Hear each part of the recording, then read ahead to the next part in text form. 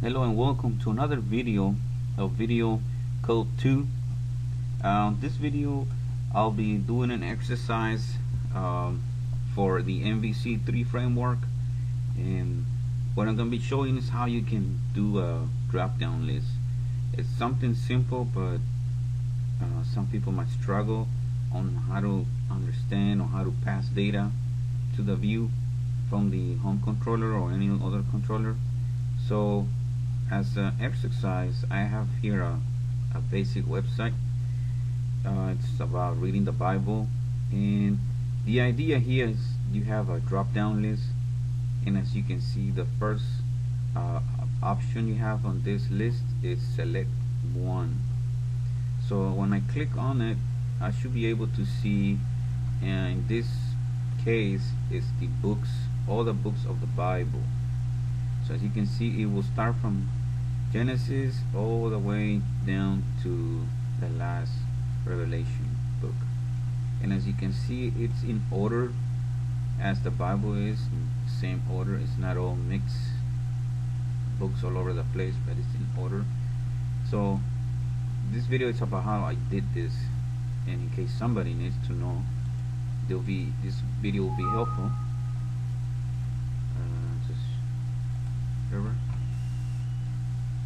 So we'll go back to the code now, to Visual Studio, and before I go there, I'll go to the database. So here is the table that I have made. So as you can see, this table has a few columns. One is for the book, the chapter, the verse, and the actual text.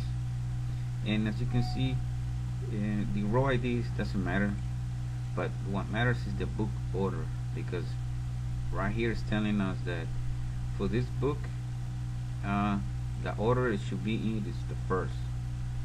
And if we find more, if we go down to, we run this one, we go down, as you can see, the next book of the Bible is obviously number 2. So, but we need this data in the table so we can have this drop down in order, in sequence, from 1 all the way to 66. So this is how the table looks like, and here's what I'm using. What I did is on the models I added a LINQ to SQL file, and from there on I just dropped down the same table. So this table you see on the right is the same thing here on LINQ, same table. So after that, we'll close this guy, and what I done is I went into my models again, and I did this class called Bible Models, which is this one. And from here I just made a simple method called books. The idea for this one is to pull the books only. As you can see in this, we only have books names. And what I've done here is a basic LINQ saying, well, before I go into this, I also created a very simple class called My Books. It holds the book in the book order, in ascending order. So here we go. So here I say I want a list of books, my books, which is this class, and from this table, which is the one LINQ, and here I'm saying select new. So here, instead of having anonymous class or types, I'm just having a strong type with this class.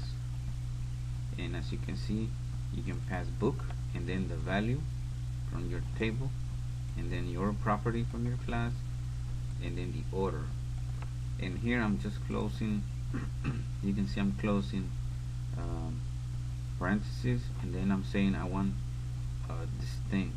I don't want duplicates of the same, because in the tables you can see it repeats for each verse.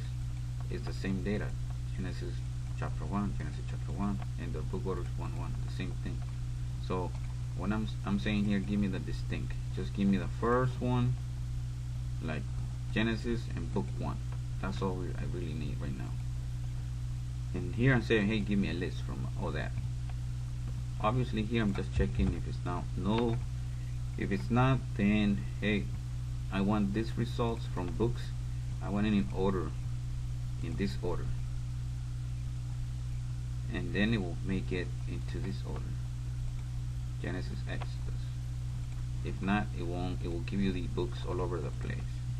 So then after that, I just return that list, and this list is enumerable of my class, my books, which is this one.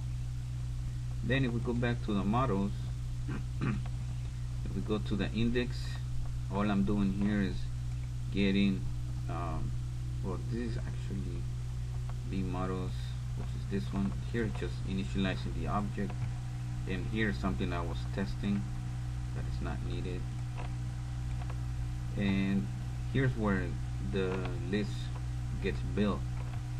So from the B, which is the Bible models, which is this one, I'm calling this guy. So I get a list. So here I'm just initializing a list of selected list items, and actually I'm not even using this one. I was testing another way of doing it, but here we go.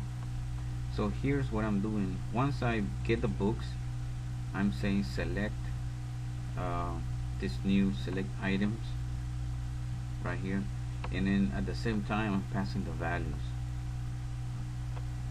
So it's text, and then it's the book, and the value is the order in which it goes into. So here, and after that, after it's populated, this list, enumerable list, I'm just passing this data back in the ViewBag, just to keep it simple. After you populate, pass it on, and then you're done.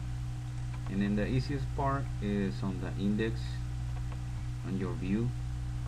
As you can see, all I'm doing here is saying drop down list, the order ASC, which is this guy, because that's what the view is gonna look for. This view is looking for what's coming, what's in the ViewBag, and on the ViewBag I have this guy, which is right here, and this guy has the items, which is the books and the order. So, and then after that, all you do is say the next overload is to an option label. In this case, I'm just doing select one, and that's it. Very simple to run, and it works really nice. So I'm gonna keep going and do another drop down, and hopefully we'll have a like a little application that you can select a book, then select the chapter, and then the verse, and you'll see the actual text verse. So hopefully this video was helpful for the MVC framework and how to pull data from your database, then on your models, arrange the data the way you need it. There are so many ways, and this is one way to do it. It's really simple. And then pass the data back to the controller, and in the controller you can still modify your data in any other control that you need, any other HTML values you need to fix or adjust, and this is one way. So hopefully this was helpful, and if you have any questions, send me an email or leave me a comment on YouTube. Thank you for watching.